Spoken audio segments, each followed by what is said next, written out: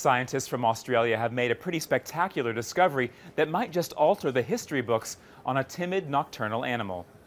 The platypus, an animal not considered a dangerous predator as it eats only crabs, insects, worms, fish, and frogs. However, the discovery of this tooth, seen here on the BBC's website, has some scientists wondering about its predecessors.